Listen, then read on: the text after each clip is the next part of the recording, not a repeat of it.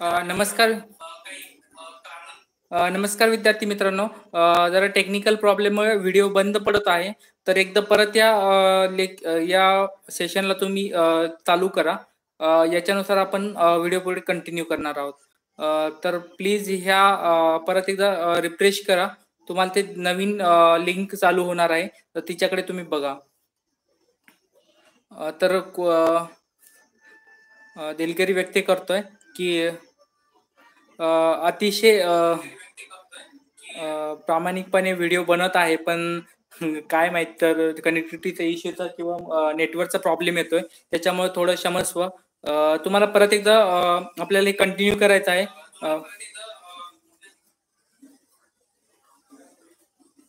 परत एकदा आपल्याला कंटिन्यू करायचं आहे. तुम्हाला सगळ्याला दिसतंय का आता? ऐकू येत असेल तर मला कमेंट्स करा, म्हणजे आपण सुरुवात करूया पुढच्या लेक्चरला.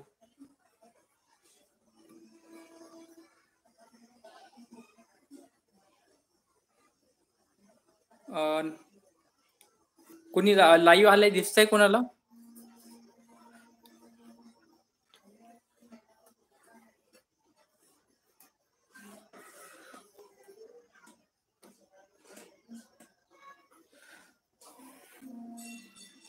नमस्कार विद्यार्थी मित्रांनो. थोडं टेक्निकल प्रॉब्लेम किंवा आपण नेटचा प्रॉब्लेम म्हणू शकतो, त्याच्यानुसार थोडा व्हिडिओ बंद पडतोय. मला पण काही आयडिया नाही, त्याच्याबद्दल तुम्हाला सॉरी. तर आपण सुरुवात करूया आजच्या लेक्चरला.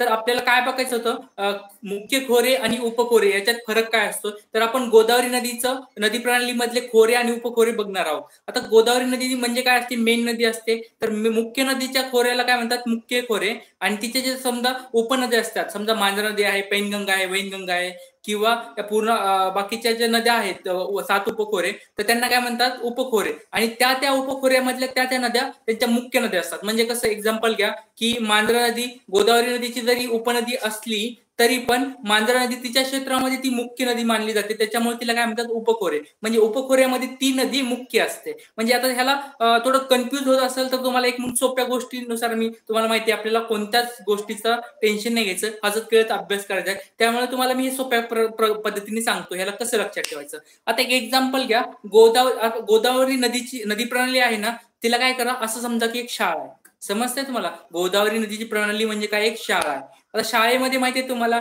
शाळेत सगळ्यात मेन कोण असतंय? मुख्याध्यापिका. तर गोदावरी नदी काय असणार आहे? ह्याच्यामध्ये मुख्याध्यापिका असणार आहे. आता गोदावरी नदी काय आहे? मुख्याध्यापिका. आता मुख्याध्यापिकेच्या खाली काय काय असतात? बाकीच्या मॅडम्स असतात. म्हणजे कोणत्या? विज्ञान शाखेचे मॅडम आहेत, गणित शाखेचे मॅडम आहेत, किंवा अजून दुसऱ्या इतिहास भूगोल, ह्या अशा काय असतात? दुसऱ्या मॅडम त्यांच्या हाताखाली असतात. म्हणजे मेन मॅडम कोण असणार आहेत? गोदावरी मॅडम. त्याच्या खाली कोणते मॅडम असणार आहेत? गणिताचे मॅडम किंवा विज्ञानाचे मॅडम. तर आता हे तुम्ही याच्यानुसार बघा.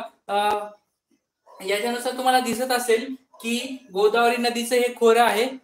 गोदावरी नदीचं त्याच्यामध्ये काय? मांजरा नदी आणि पैनगंगा नदी ही तिच्या काय आहेत? उपखोरे आहेत. आता मांजरा नदीचं उपनदी कोणती आहे? लेंडी नदी, तेरणा नदी. तर पैनगंगा नदीची उपनदी कोणत्या? वाघाडी नदी आणि खुनी नदी. आणि सगळ्यात महत्वाचं आहे, आता याच्याकडे लक्ष द्या की मांजरा नदीची उपनदी कोणती आहे? लेंडी नदी. तर लेंडी नदी ही मांजरा नदीची उपनदी आहे, ती गोदावरी नदीची उपनदी नाही. ती आपण असं म्हणू शकतो ती खोऱ्यामध्ये, गोदावरी खोऱ्यामध्ये मांजरा नदीची नदी लेंडी नदी आहे, पण लेंडी नदी डायरेक्टली गोदावरीला कुठेच कनेक्ट होत नाही. त्याच्यामुळे लेंडी नदी गोदावरीची उपनदी नाही. हे तुम्हाला पुस्तकात कोणत्याच दिसणार नाही. हे गोष्ट तुम्ही लक्षात ठेवा की गोदावरी नदीची, लेंडी नदी किंवा कोणत्या पण नद्या असतील त्याच्या, समजा मी एक्झाम्पल सांगतोय, लेंडी नदी किंवा मन्याड नदी ही मांजराची उपनदी आहे, तर मांजरा नदी गोदावरीची उपनदी आहे. असं कन्फ्युज होऊ नका की डायरेक्ट गोदावरी नदीची लेंडी नदी ही उपनदी आहे. तर असं कधीच नसतं. लेंडी नदी ही मांजरा नदीची उपनदी आहे, मांजरा नदी परत गोदावरीची उपनदी आहे. त्याच्यामुळे हे लक्षात ठेवण्यासाठी मी तुम्हाला ही ट्रिक्स बनवली आहे. तर आता बघा, आतापर्यंत आपण बघितलं होतं की गोदावरी कोण होती? मुख्याध्यापिका होती. आता समजा गोदावरीची उपनद्या कोणत्या कोणत्या आहेत? मांजरा नदी आणि पैनगंगा नदी. आता मांजरा नदी असं समजा की मांजरा नदी आहे त्या गणित शाखेच्या मॅडम आहेत. कोण आहेत? गणित शाखेच्या. आणि पैनगंगा मॅडम कोणत्या? विज्ञान शाखेच्या मॅडम आहेत. तर एक्झाम्पल घ्या, आता सगळ्यात मोठं कोण असणार आहे? गोदावरी मॅडम. गोदावरी मॅडमच्या हाताखाली कोणत्या कोणत्या? मांजरा मॅडम आणि पैनगंगा मॅडम. आता पैनगंगा मॅडम आणि मांजरा मॅडमच्या खाली म्हणजे आता समजा माहिती तुम्हाला गणित शाखेमध्ये परत बीजगणित येतं, भूमिती येतं. म्हणजे अजून बीजगणित भूमिती कुणाच्या गणिताच्या अंडर आहे. म्हणजे काय होणार आहे, बीजगणिताचे मॅडम आणि भूमितीचे मॅडम. तर बीजगणिताचे मॅडम कोण असणार आहेत, लेंडी मॅडम. आणि भूमितीचे मॅडम कोण असणार आहेत, तेरणा मॅडम.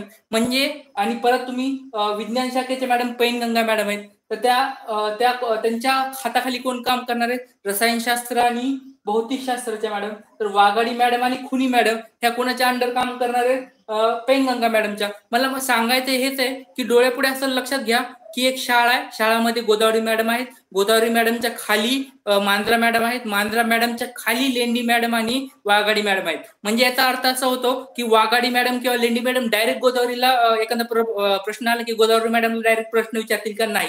त्याआधी काय करणार, त्यांच्या वरच्या मॅडमला आधी विचारणार की मांजरा मॅडमला, मांजरा मॅडम प्रॉब्लेम आला काय करायचं. मग मांजरा मॅडम गोदावरी मॅडमला विचारणार की मॅडम असं. म्हणजे ही एक चेन आहे. तर त्याच्यामुळे तुम्हाला ह्याच्यानुसार लक्षात येईल की मुख्य खोऱ्यातली मुख्य नदी, तिच्या खाली उपखोऱ्यातली मुख्य नदी आणि उपखोऱ्याच्या खाली काय असतात, त्यांच्या उपनद्या असतात. तर असं पूर्ण हे नदी प्रणाली असते. तर याच्यानुसार तुम्हाला एक यावेळेस तुम्हाला नक्कीच प्रश्न पडणार आहे की ही अशा नद्या कुणाची उपनद्या. त्यावेळेस तुम्ही कन्फ्युज होऊ नका. तुम्हाला कोणत्या पुस्तकात वाचायला नसेल भेटलं तरी आपल्या पुस्तकात मी टाकलेलं आहे डिटेलमध्ये की हे नदी प्रणाली कशी वाचायची. तर आपण पुढच्या ट्रिक्सकडे वळणार आहोत. तर विद्यार्थी मित्रांनो, तुम्हाला जर अजून खोरे उपखोऱ्यामध्ये जास्त जर डिटेल पाहिजे असेल तर तुम्हाला मला कमेंट करा, म्हणजे मी त्याला अजून जास्त माहिती सांगतो तुम्हाला.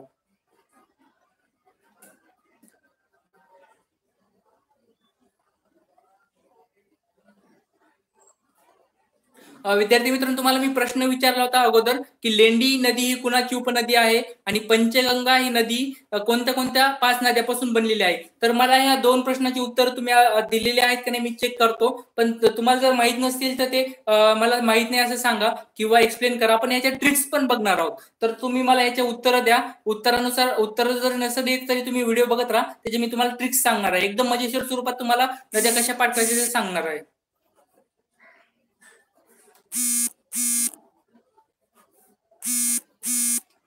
तर विद्यार्थी मित्रांनो, आपलं आज लेक्चर पुढे कंटिन्यू करण्याच्या वेळेस गोदावरी नदीची आपल्याला उपनदी मांजरा नदी आहे.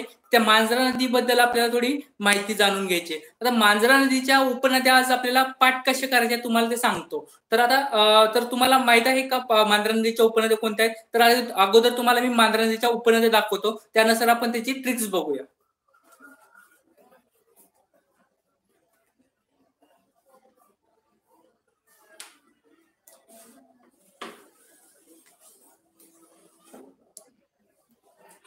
तर मांजरा नदीच्या खोऱ्या उजव्या किनाऱ्याने मिळणाऱ्या उपनद्या कोणत्या आहेत, तावरजा, गिरणा, तेरणा ह्या 3 नद्या मांजरा नदीच्या उपनद्या आहेत. त्या उजव्या किनाऱ्याने मिळतात. नंतर मांजरा नदीला डाव्या किनाऱ्याने मिळणाऱ्या नद्या कोणत्या, तर लेंडी आणि मन्याड ह्या 2 नद्या आहेत, त्या डाव्या किनाऱ्याने मिळतात. तर आपल्याला ह्या आता गोष्टी लक्षात कशा ठेवायच्या, म्हणजे परीक्षेत तुम्हाला जर विचारलं गिरणा ही नदी कुणाची उपनदी, तुम्हाला पटकन म्हणजे डोळे झाकून सांगता आलं पाहिजे की मांजरा नदीची उपनदी. किंवा जर असा प्रश्न आला की लेंडी ही नदी कुणाची उपनदी, तुम्हाला डोळे झाकून सांगता यायला पाहिजे की ही मांजरा नदीची उपनदी. आता हे कसं होतं, म्हणजे आपल्याला पाठ नाही करायचंय. आता ह्या गोष्टी लक्षात कशा ठेवायच्या तर ते तुम्हाला मी सांगतो. आता एक एक्झाम्पल घ्या. आपल्याला दुसरं काहीच टेन्शन घेऊ नका, फक्त आपल्याला लक्षात घ्यायचंय की मांजरा नदीच्या उपनद्या पाठ करायच्या. तुम्ही टेन्शन घेऊ नका, तुम्हाला सगळ्या गोष्टी मी क्लिअर करून देतो. आता मांजरा नदी म्हणताना काय वाटतंय तुम्हाला, आता एक तोंडातल्या तोंडात म्हणा मांजरा नदी, मांजरा मांजरा मांजरा मांजरा म्हणताना मांजर वाटतंय.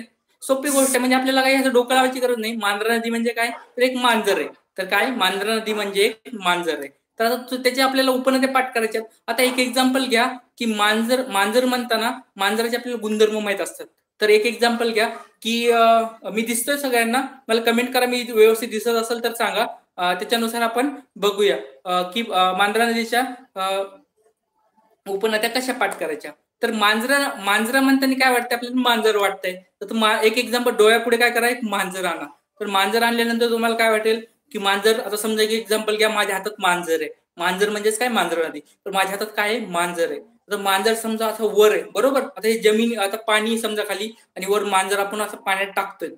किती वरून जर मांजर पाण्यात टाकलं तर काय होईल, तुम्हाला माहिती आहे मांजर वरून जरी पडलं तरी त्याला काय होतंय, पोहता येते. आणि पोहता पण आल्यानंतर तुम्हाला अजून एक गोष्ट माहिती आहे, मांजरला किती वरून पडलं तर त्याला लागत नाही. तर ते काय म्हणताय, तर ह्याच्यानुसार आपल्या ट्रिक्स कशी होते बघा. तर मांजर काय म्हणते, मला किती वरून टाका, म्हणजे तेरणा और गिरणा सीख लिया. तेरणा म्हणजे काय, पोहणं. तेरणा म्हणजे काय, पोहणं. आणि गिरणं म्हणजे पडणं. म्हणजे तुम्ही मला किती उंचावून टाका तरी मला काय होणार आहे, लागणार नाहीये आणि मी पोहू पण शकतो. म्हणजे मांजराचा गुणधर्म काय, तेरणा म्हणजेच पोहणे, गिरणं म्हणजे पडणे. आणि ते वरचा म्हणजे किती पण वरून टाका, मला पडलं तरी मला लागणार नाही. आता एक एक्झाम्पल घ्या, ट्रिक्सचा उपयोग कसा होतोय. आता एक एक्झाम्पल घ्या की परीक्षेत तुम्हाला विचारलं की गिरणा ही नदी कुणाची उपनदी. अरे गिरणा म्हणल्यानंतर तुम्हाला लगेच पुढे जर पर्यायात आलं की मांजरा, अरे हा गिरणा म्हणजे काय, खाली पडणं. आता खाली कोण पडत होतं, मांजर पडत होते. मांजर म्हणजे काय होती, मांजर नदी होती. म्हणजे गिरणा. आता समजा तेरणा, तेरणा म्हणजे काय, पोहणे. तुम्हाला डोळ्यापुढे लगेच वाटेल की अरे मांजर पोहत होती, म्हणजे मांजरा नदीची उपनदी कोणती होती, गिरणा नदी. आणि किती, आता तेवरजा असा प्रश्न विचारला, तेवरजा ही नदी कुणाची उपनदी. तर तेवरजा म्हणजे काय, वर जा. किती पण वर जा, खाली पडलं कोण पडत होतं, मांजर. म्हणजेच काय, मांजर नदी. तर अशानुसार जर तुम्हाला लक्षात ठेवायचं म्हणलं तर एकदम सोप्या पद्धतीने, म्हणजे एक एक्झाम्पल घ्या की तुम्ही जाऊन घरी जाऊन जर आईला जर उपनद्या सांगितल्या की अगं आई, मांजर नदीच्या उपनद्या काय माहिती का, गिरणा, तेरणा आणि तेवरजा. आणि मांजर नदी म्हणजे काय, एक मांजर आहे. आणि मांजर म्हणजेच काय असते, ते जरी पाण्यात जरी पडलं त्याला तेरणा म्हणजे पोहता येते. आणि गिरणा म्हणजे त्याला कुठून पण पडलं तरी पडता येते, त्याला लागत नाही. आणि किती पण वरून टाकलं तरी पडलं तरी लागत नाही. तर मांजर नदीच्या उपनद्या आईला म्हणून, अरे बरोबर आहे, तेरणा म्हणजे पोहणे, मांजर पोहते. गिरणा किती पण वरून पडून दे, पडलं तरी गिरून दे. आणि ते वरजा वरून पडून दे. म्हणजे मांजरा नदीच्या उपनद्या ह्या पाठ झाल्या. आता ह्या झाल्या कोणत्या किनाऱ्याने, उजव्या किनाऱ्याने. आपल्याला बघितलं की मांजरा नदीच्या उजव्या किनाऱ्याने ह्या नद्या पाठ झाल्या. आता आपल्याला कोणत्या किनाऱ्याने पाठ करायच्या, डाव्या किनाऱ्याने. आता डाव्या किनाऱ्याने कोणत्या कोणत्या नदी आहेत, लेंडी नदी आणि मन्याड नदी.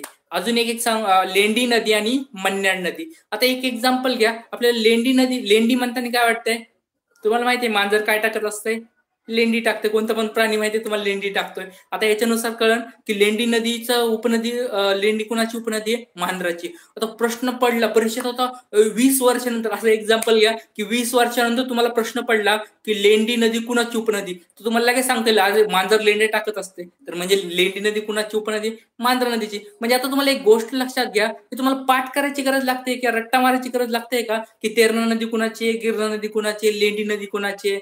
तर हे लगेच तुम्हाला समजेल की अरे मांजरा नदीची उपनदी आहेत, कारण मांजर ह्या गोष्टी करत होतं. आणि मन्याड, तर मन्याड म्हणताना काय वाटतं तुम्हाला, याड, मला याड. मन्याड म्हणताना काय होतं, मला याड. आणि असं एक्झाम्पल घ्या की मांजराने काय केलं, घरामध्ये खूप लेंडे टाकलेत. तर गोदावरी काकू, आता गोदावरी कुणाची, गोदावरीची उपनदी कोणी, मांजरा. तर गोदावरी काकू काय म्हणतात, मला पार ह्या मांजराने याड लावून टाकले, लय सगळीकडे लेंडे टाकते. तर अशा स्वरूपात आता मन्याड म्हणताना काय वाटतंय, याड लावणं. आणि याड लावलं, कोणी याड लावतंय, मांजर याड लावतंय. म्हणजे मांजरा नदीच्या आता उपनद्या कोणत्या कोणत्या झाल्या, लेंडी नदी आणि मन्याड नदी. लेंडी टाकल्यामुळं मला याड लागलं. तर ह्या कोणत्या किनाऱ्याने होत्या, डाव्या किनाऱ्याने. डाव्या किनाऱ्याच्या बघितल्या, उजव्या किनाऱ्याच्या उपनद्या बघितल्या. आता एक एक्झाम्पल घ्या की मांजरा नदीच्या तुम्हाला नद्या पाठ करायला लागतील का कधी. आता ट्रिक्स कशी वाटली ते मला कमेंट्स मध्ये सांगा, म्हणजे आपल्याला पुढच्या ट्रिक्स कडे वळायचंय. आपल्याला पुढची ट्रिक्स पाठ करायची आहे तापी नदीची. आता तापी नदीच्या आपण काल बघितल्या, तापी नदीच्या आपण काल डाव्या किनाऱ्याने उपनद्या पाहिल्या होत्या. आज आपल्याला उजव्या किनाऱ्याने मिळणाऱ्या उपनद्या बघायच्या आहेत. तर ह्या 9 उपनद्या तुम्हाला दिसतात का ते सांगा. त्या लिहून घ्या. ह्या नद्या तुम्हाला बाकी कोणत्या पुस्तकात जास्त करून दिसणार नाहीत, 9च्या 9 नद्या. त्यामुळे तुम्ही हा स्क्रीनशॉट किंवा नद्या लिहून घ्या. त्याच्यानंतर तुम्हाला ते पाठ कशा करायचे ते मी तुम्हाला सांगणार आहे.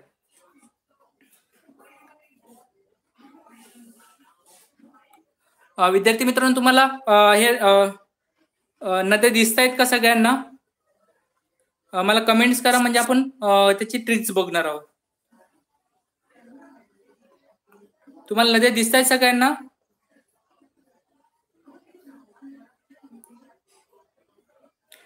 ओके. विद्यार्थी मित्रांनो, ह्या नद्या लिहून घ्या, म्हणजे आपण ह्या नद्या पाठ करणार आहोत.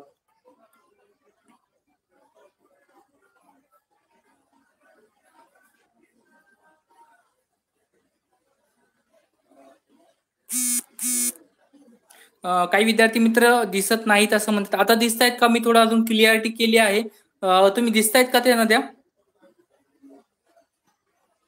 बरं, काही विद्यार्थी म्हणत आहेत की नद्या दिसत नाही तर मला लिहून द्या. तर मी तुम्हाला तापी नदीच्या नद्या लिहून देतो. जसं जसं वाचेल तसं तसं तुम्ही लिहून घ्या. तापी नदीच्या उजव्या किनाऱ्याने मिळणाऱ्या उपनद्या.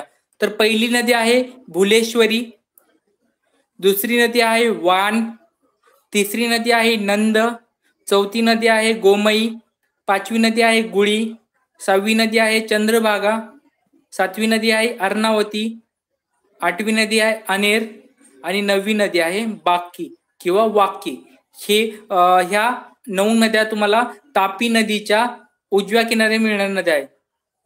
तर ह्या नद्या तुम्ही लिहून घ्या. आता याच्यानुसार आपल्याला पुढे जायचं आहे.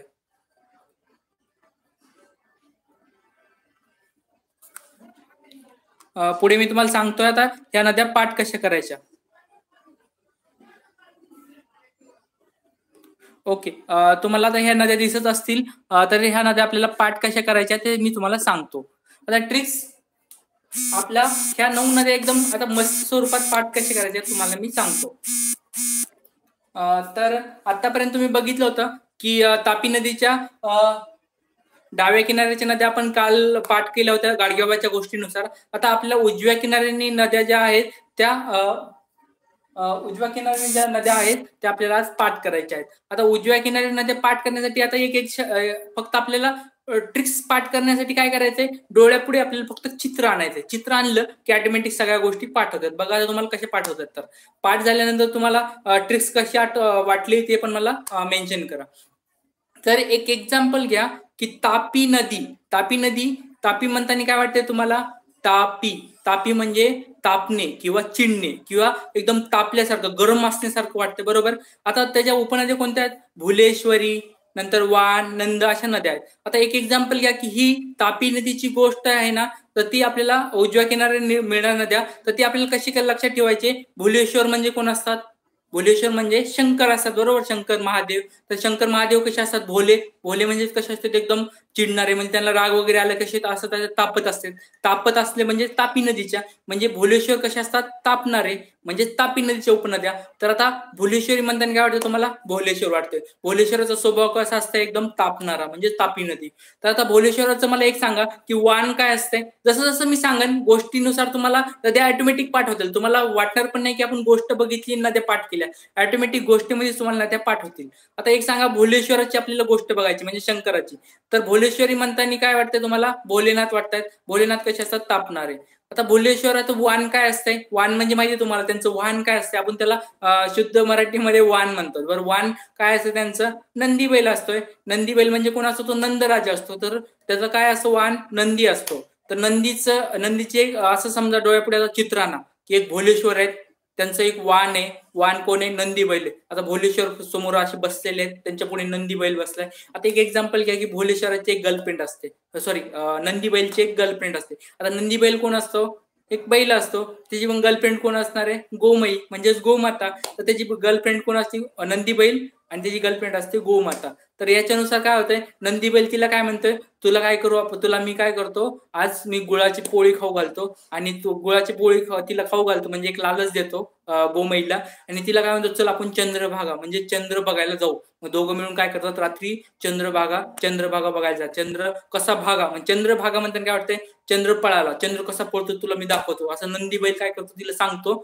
आणि गोमईला घेऊन दोघं मिळून पसार होतात रात्री. मग आता रात्री पसार झाल्यानंतर तो काय करतात, रात्री प्रसार झाल्यानंतर सकाळपर्यंत अरुणावती म्हणजे काय, अरुणोदय म्हणजे सकाळ सकाळ झाल्यानंतर परत येतात.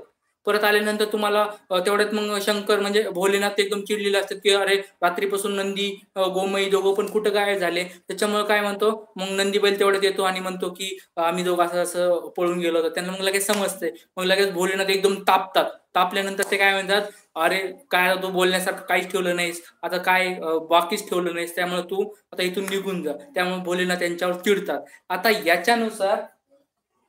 याच्यानुसार काय करायचंय आपल्याला, आपल्या उपनद्या कशा लक्षात राहतात ते बघा. आता तर तुम्हाला एक गोष्ट कळाली असेल तर त्या गोष्टीला मी परत आता उपनद्या कशा पाठ होतात ते मी सांगतो तुम्हाला. आता गोष्टीकडे थोडं बघा तुम्ही. आता पहिली आपली उपनदी कोणती होती, भोलेश्वरी. तापी नदीची उपनदी कोणती होती? भोलेश्वरी. आता भोलेश्वरीची म्हणजे काय? भोलेश्वरी म्हणजेच कोण होतं? भोलेनाथ होते. आता भोलेनाथ कसे होते? तापणारे म्हणजे तापी नदीची उपनदी. तर भोलेश्वराचं वान काय असते? वान नदी म्हणजे काय? वान काय असते? नंदी बैल. नंदी बैल म्हणजेच कोण? नंद नदी. आता नंद म्हणजेच काय? नंदी. आता नंदीची गर्लफ्रेंड कोण होती? गोमई. गोमई म्हणजेच कोण? गोमाता. तर गोमई काय असते? त्यांची गर्लफ्रेंड असते. मग नंदी बैल तिला काय करतो? गुळाची पोळी गाव घालतो. म्हणजे गुळी म्हणजे काय? गुळाची पोळी गाव घालतो. आणि मग तिला काय म्हणतो? चल आपण चंद्र कसा भागा चंद्र कसा पळतोय ते बघूया. मग चंद्रभागा बघण्यासाठी काय करतात? ते काय करतात? रात्रीच निघून जातात. मग नंतर सकाळी म्हणजे अरुणावती म्हणजे सकाळ सकाळ परत येतात. तेवढ्यात मग भोलेश्वर चिडलेले असतात. तर ते म्हणजे तू अनेक काय असा कसा आहेस रे तू? आणि आता बोलण्यासाठी काहीच बाकी ठेवलं नाहीस. तर बाकी काहीच ठेवलं नाही म्हणजेच वाकी नदी. तर अशा स्वरूपात तुम्हाला जर नद्या पाठ होत असतील आणि डोळ्यापुढे तुम्ही चित्र बघा की चित्रानुसार आपण कशा नद्या पाठ होतात. तर तर यानुसार आपल्याला काय करायच्या होत्या? नद्या पाठ करायच्या होत्या. तर विद्यार्थी मित्रांनो अशा स्वरूपात जर अभ्यास केला तर एकदम मजेशीर स्वरूपात अभ्यास होतो आणि आपल्याला कोणता पण प्रश्न विचारला तर ऑटोमॅटिक उत्तर द्यायला लागतो. म्हणजे तुम्हाला एक एक्झाम्पल घ्या की आपण रिव्हिजनवर अजून एक पुढे लेक्चर बनवणार आहोत. त्याच्यामध्ये तुम्हाला सांगता येईल की आता तुम्हाला जर परीक्षेत प्रश्न विचारला तर ते प्रश्नाचं उत्तर कसं देतं ते बघा ह्या ट्रिक्सनुसार. आता तुम्हाला प्रश्न असा विचारला की नंद नावाची नदी कुणाची उपनदी? आता तुम्हाला काय सांगता येईल? नंद. नंद म्हणजेच काय? नंदी बैल होता आणि नंदी भोलेश्वराचा वाहन होता. तर भोलेश्वर तापत होते म्हणजे तापी नदीची. म्हणजे आपल्या तापी नदीची कोणची गोष्ट होती? भोलेश्वराची. आणि भोलेश्वराचं वाहन काय? नंदी बैल. म्हणजेच नंदी बैल कुणाची उपनदी आहे? तापी नदीची. तर अशा स्वरूपात तुम्हाला लगेच परीक्षेमध्ये तुम्हाला आता तरी सांगताना मला वेळ लागतोय पण परीक्षेत तुम्हाला ऑटोमॅटिक म्हणजे विदिन सेकंड तुम्हाला उत्तर लगेच देत येतील. तर अशा स्वरूपात आपण जर अभ्यास केला तर मजेशीर होतोय. तर त्याच्यामुळे काय करा? टेन्शन फ्री अभ्यास करा. हसत खेळत अभ्यास करा. आणि जोपर्यंत तुम्ही टेन्शन फ्री अभ्यास करत नाही तोपर्यंत तुम्ही काय होतात? परीक्षेमध्ये जाऊन काय करतात? एकाच उत्तर दुसऱ्याचं तिसऱ्याला आणि गोंधळ निर्माण होतो. आणि बरेच विद्यार्थी मला विचारतात की सर आम्ही अभ्यास एवढा जास्त केला होता तरी पण आम्हाला यश का मिळत नाही? तर याचं कारण असंच असतं की तुम्ही काय करतात? रट्टा मारत बसतात किंवा काहीतरी वेगळ्या पद्धतीने अभ्यास करतात किंवा एक सिक्वेन्सने अभ्यास करत नाही किंवा स्मार्ट प्रकारे अभ्यास करत नाही. आणि तुमच्यापेक्षा बाकीचे काही काही विद्यार्थी असे असतात जे स्मार्ट प्रकारे अभ्यास करतात. त्यानुसार मग काय होतं? ते पुढे जातात आणि तुम्ही थोडं मागे राहतात. त्याच्यामुळे सांगायचं एवढंच आहे की एकदा जर वाचलं तुम्ही कोणतं पण जीवनामध्ये एखादी गोष्ट एकदाच वाचली तर ती आयुष्यभर लक्षात कशी ठेवता येईल याच्या सुरुवातीसाठी तुम्ही अभ्यास करा. असं जर तुम्ही करत राहिला तर तुम्ही लवकरात लवकर म्हणजे काय होतं? तुमची मेमरीची पॉवर पण वाढते किंवा तुम्ही स्मार्ट बनायला सुरुवात होतात. आणि जे प्रश्नाचे उत्तर तुम्हाला येत पण नाही ते पण प्रश्नाचे उत्तर तुम्हाला सोडत येतात. हे तुम्हाला एक इलिमिनेशन मेथड असते. त्या इलिमिनेशन मेथडनी पण तुम्ही उत्तर द्यायला सुरुवात होतात. तर आजचा हा व्हिडिओ आपण कंटिन्यू करणार आहोत. तरी तुमचे काही प्रश्न असतील ते मला विचारा म्हणजे आपण त्याच्यानुसार त्याचे उत्तर देऊ. तर पुढचा आपण बघणार आहोत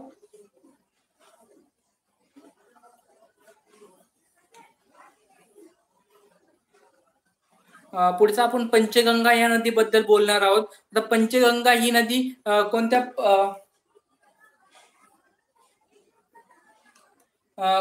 5 नद्यापासून बनली आहे ते मी तुम्हाला सांगणार आहे. तर तुम्हाला एक गोष्ट लक्षात घ्या की अभ्यास कसं करायचा ते मी शिकवत आहे. त्यानुसार स्मार्ट प्रकारे अभ्यास करा आणि तुमचे काही प्रश्न असतील ते मला विचारा. आपण तोपर्यंत त्या 5 नद्या लिहून घ्या.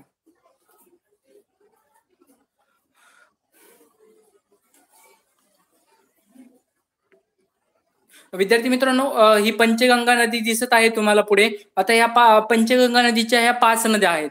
पहिली नदी आहे सरस्वती नदी, दुसरी नदी आहे कुंभी नदी, भोगावती नदी, कासारी नदी आणि तुळशी नदी. ह्या 5 नद्यांची मिळून पंचगंगा नदी बनलेली आहे. आता परीक्षेत तुम्हाला याच्यावर प्रश्न पडू शकतो की यातील कोणती नदी असं समजा 5 नदी दिल्या त्यातली कोणती नदी ही पंचगंगाची नदी नाही. त्यावेळेस तुम्हाला मग या 5 नद्या पाठ असणं गरजेचं आहे. 5 नद्या पाठ जर असतीलच तुम्हाला सांगता येईल की हे 5 नद्या नुसार पंचगंगा बनते आणि दुसरी नदी तुम्ही इलिमिनेट करू शकतात. आता हे पाठ कसं करायचं? 5 नद्या कोणती कोणती? सरस्वती आहे, सरस्वती नदी, तुळशी नदी, कासारी नदी, नंतर भोगावती नदी आणि कुंभी नदी. या 5 नदीची तुम्हाला मी ट्रिक्स सांगणार आहे. एकदम सोप्या गोष्टीमध्ये तुम्हाला या 5 नद्या कशा पाठ होतात ऑटोमॅटिक तुम्हाला समजेल. तर सुरुवात सांगायची तुम्हाला 5 नदीची ट्रिक्स मला कमेंट्स करा म्हणजे मी आपण पुढे जाऊया.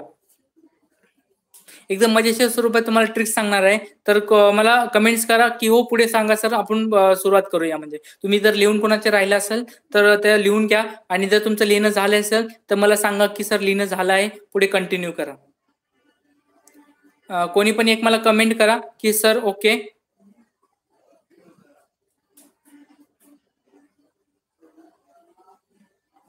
ओके विद्यार्थी मित्रांनो, सुरुवात करायची का आपण?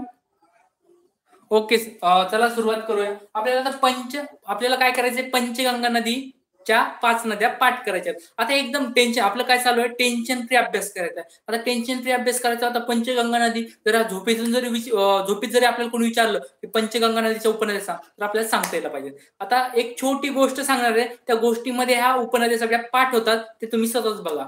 आता पंचगंगा नदीच्या उपनद्या कोणत्या? सरस्वती आहे, तुळशी आहे, नंतर कुंभी आहे, भोगावती आहे आणि कासारी नदी. आता तुम्हाला एक गोष्ट सांगतो, त्या गोष्टीनुसार ऑटोमॅटिक तुम्हाला पंचगंगाच्या नद्याच्या पाठ होतात. तर आता गोष्ट अशी आहे की तुम्हाला कुंभकर्ण माहितीये, सगळ्याला कुंभकर्ण माहितीये. कुंभकर्ण जेव्हा तुम्हाला आता कुंभकर्णाचं बद्दल सांगतो की कुंभकर्ण आणि रावण मिळून काय करतात, एक तपश्चर्यासाठी बसतात आणि वरदान मागतात. त्यावेळेस काय होतं माहितीये तुम्हाला, सरस्वती माता आता देव देव आधी सगळे टेन्शन मध्ये असतात की कुंभकर्ण आधीच एवढा बलशाली आहे आणि परत यांनी जर वरदान मागितलं तर काय होईल, तर आपण सगळेच परेशान होतो आणि हे सगळ्याला आपल्याला हरवेल.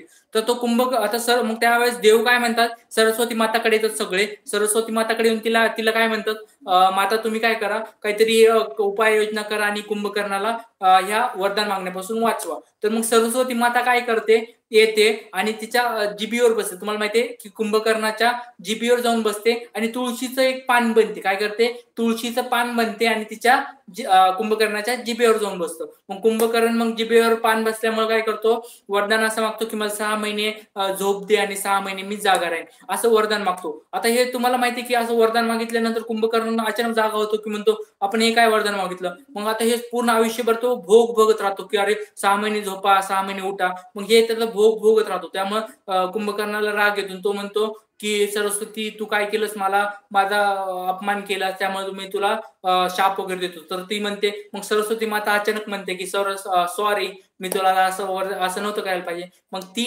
सरस्वती मी का सॉरी म्हणते. आता तुम्हाला आता ह्या नद्या तुम्हाला समजत असेल ही गोष्ट. आता गोष्टीमध्ये तुम्हाला नद्या कशा पाठवतात बघा.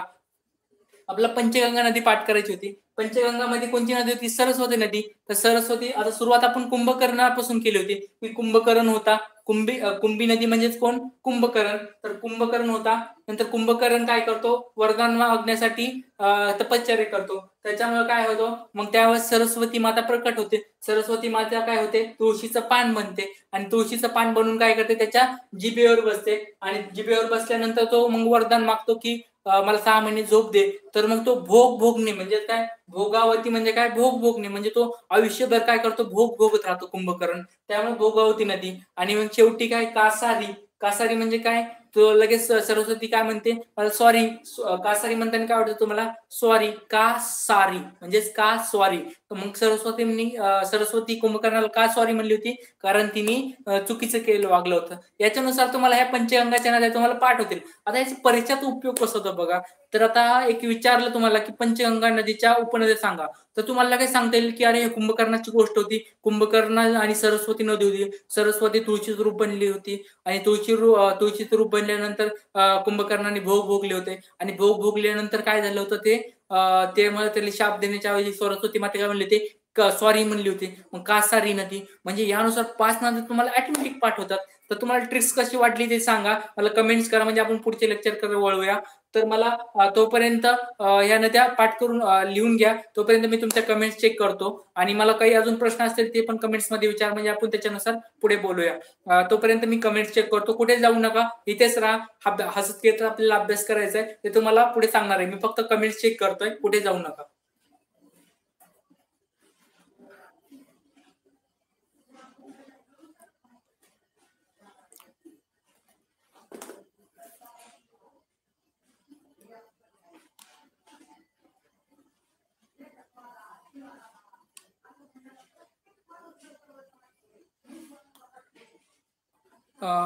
विद्यार्थी मित्रांनो, आपल्याला